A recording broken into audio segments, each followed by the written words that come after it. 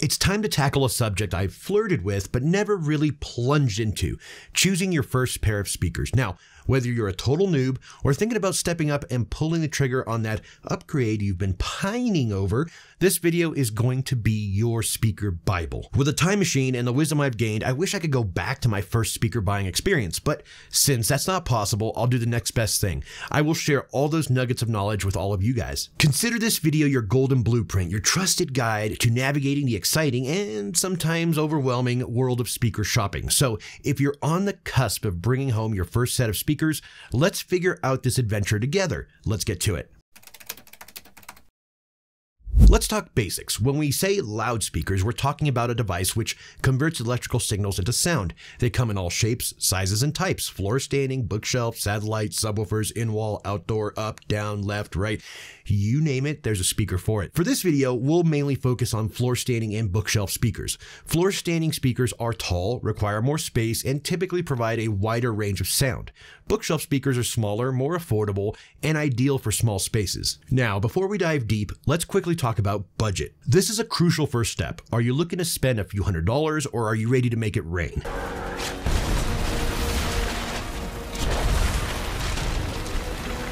Remember, you don't need to break the bank to get good quality sound. There's something for everyone in the loudspeaker market. It's also good to know that just because the manufacturer spent thousands of dollars on the finest materials for the aesthetic of the enclosures does not mean that the cost attached to the retail price of those speakers will actually translate into sound quality improvements. If you take the same drivers, put them into like a, $50 flat pack with the same crossover design and interior dimensions, good quality, mind you, MDF, chances are they will sound quite similar to the grandiose enclosures adorned with diamonds and snakeskin. However, I do know that a cool aesthetic is important to many of you, so just keep in mind, the cooler it looks, chances are the more expensive they'll be. Now, if you're seeking a blend of good looks and quality sound without busting your bank, check out the entry-level loudspeakers from Sonus Faber. They've achieved a beautiful harmony between stunning design, sound quality, and affordability, making them an ideal choice for anyone interested in getting enormous value. I'll link them down below, and I have reviewed them before, so check that out right here. Now that we have that all sorted, let's steer our sound journey towards the crossroads where we have 3 exciting paths awaiting us: buying brand new, exploring the used market, or channeling our inner craftsman with the DIY route. Each route comes with its own set of perks and challenges. I hope after this segment that you will be able to discover which path resonates best with your audio aspirations. Buying new is the simplest but potentially the most expensive option, but with new speakers you'll have a warranty and you'll know they haven't been used and abused. Specifications like frequency response, impedance sensitivity, power handling, and size do matter. It's especially important when pairing your brand new speakers with a fresh new amplifier. However, don't get too caught up in the numbers game. Use them as a guide, but remember your ears are the ultimate judge. Reading online reviews or watching some of mine here on YouTube can give you insights into what we all think of the speakers you are looking at. However, remember, sound is highly subjective, and what sounds great to one person might not to another. Me, as a reviewer, must keep an open mind, but I personally have my biases since I prefer a more smooth and warm sound to my speakers, so horn-loaded tweeters and stuff like that and bright speakers in general don't really resonate well with me when they are probably the next guy's favorite forever speakers. Now, on to one of the most crucial steps in your speaker buying journey, the audition. Nothing beats experiencing the sound quality of the speakers with your own ears. Arm yourself with a diverse playlist of your favorite music for this session. Now, I know finding a hi-fi shop in today's digital age might seem like hunting for unobtainium, but trust me, if there's one within a reasonable distance showcasing the speakers you have your eyes on, it's definitely worth the trip. Think about it. This is an investment that will harmonize your auditory world for many, many, many years to come. So getting that reassurance before you commit is a smart move. Some of my favorite brands you should check out include Dolly, Aperion Audio, Sonus Faber, Q Acoustics, and Martin Logan. That should start you off right. Let's now turn to the used market. It really is an amazing place to find quality speakers at a fraction of the cost. Where do we look? Well, there's a range of options. Local audio stores sometimes have pre-loved units that are still in excellent condition.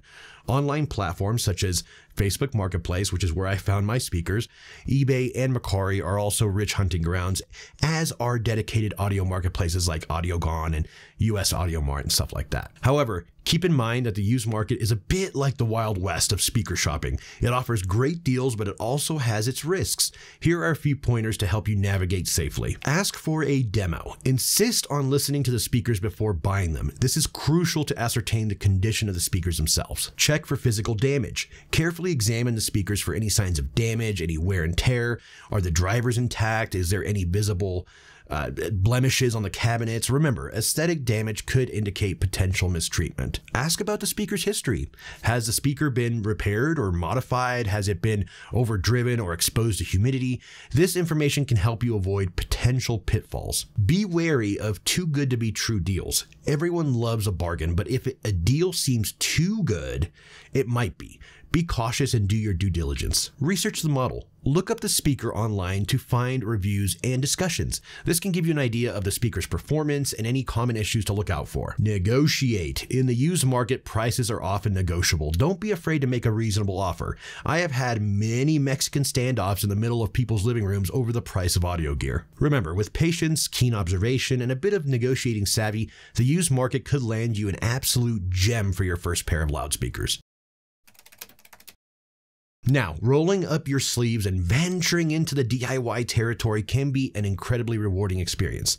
Yes, it's going to require a fair share of patience, commitment, and some technical acumen, but the payoff can be absolutely worth it. Now, when we talk about DIY speakers, we typically mean kits that provide you with the whole shebang, everything from cabinets and drivers to crossovers and all the necessary bits and pieces. But here's a little personal twist I like to add. I love delving deep into the design process of the enclosure, handpicking the finest drivers, and commissioning the creme de la creme in the field to build the enclosure to my exact specifications. Then I commission someone to design and assemble the crossovers, essentially bringing all the parts together for the grand finale, a unique, one-of-a-kind speaker crafted to perfection. Now, I'm not going to sugarcoat it for anyone. This approach doesn't come cheap, and it may not be the most practical starting point for anyone, but the end result is a breathtaking speaker that's as aesthetically pleasing as it is sonically exceptional. I am working on a couple of these projects that I will be revealing very soon. But for the purpose of this discussion, let's go ahead and keep our feet on the ground and stick with the traditional DIY approach, which is a more budget-friendly and beginner-oriented method. Building your own speakers allows you to have an intimate understanding of your audio equipment, but more importantly, it can provide an unrivaled sense of satisfaction and accomplishment when you listen to a beautiful piece of music on speakers you've built with your own hands. Here are some things to consider when going the DIY route. Understand your skill level. DIY speakers require some technical knowledge and a fair bit of handiwork. If you're not comfortable with soldering or woodworking, you might want to start with a simpler kit rather than diving deep into your own custom design. Pay attention to the cabinet. The cabinet or enclosure plays a significant role in the overall sound quality, so whether you're building it yourself or it comes pre-made, just ensure that it's of good quality MDF or even wood, and sized for the correct internal air requirements of the drivers you're using. Crossover design. This electronic filter circuit is crucial as it determines which frequency ranges go to which drivers. Understanding and correctly assembling this can significantly influence your speaker's sound quality. Don't cheap out on this, and if you can have someone design these for you, even better. I have tried the cheapy ones from Parts Express, and I would not recommend that whatsoever. You can't build the Ferrari of enclosures and then fill it with Geo Metro parts on the inside. It just makes no sense. Time and patience. Building speakers is not a race. It takes time and patience, especially for those of you just starting out. But remember, every step you take is a learning experience. Tools. Depending on the kit, you may need some basic tools like a soldering iron, wire strippers, screwdrivers, clamps, and a drill. Make sure you're prepared. Most kits and videos online will specify which tools you will need. This is also a fantastic way to amass more tools, which is always a good problem to have. Room for creativity. One of the coolest aspects of DIY speakers is the opportunity to customize. From the finish of the cabinet to the types of components you use, you can truly make these speakers your own. Having that one-of-one set of speakers is so ridiculously satisfying. Remember, the DIY route isn't for everyone, but for those who are up for the challenge and willing to learn, it could be a fantastic and enriching experience that not only results in a great pair of speakers, but also a wealth of knowledge and skills. Before wrapping things up, I want to invite you into my personal audio journey. As a young boy, the hypnotic range of frequencies emitted by the 80s and 90s loudspeakers held me captive. My brother was a huge fan of the Sor Vega floor standards, and their generous bass output left a lasting impression on me. For years, I chased speakers that could deliver an exceptional sound experience without the need for a separate subwoofer. But alas, the tides of the audio world are ever changing. Bookshelf speakers have grown in popularity, and manufacturers are increasingly leaning towards smaller drivers that emphasize mid-range and high-end clarity. Nothing wrong with that, which has inevitably led to a compromise on that deep resonant bass we once took for granted. This evolution led me to the classic Infinity Kappas, which are in my current reference setup. They harken back to those bass-rich days which still deliver on modern sound standards. But remember, there's no harm in pairing your chosen speakers with a subwoofer. It's actually become the standard these days. In fact, I do find pairing bookshelf speakers with a robust 12-inch subwoofer to be a sublime way to enjoy the full dynamics of the music I love. This combo can bring out the richest layers of your favorite songs, leaving you fully immersed in the experience. Don't forget to ask a lot of questions. There are always helpful folks online that are more than happy to help you on your journey, as well as guide you through the process.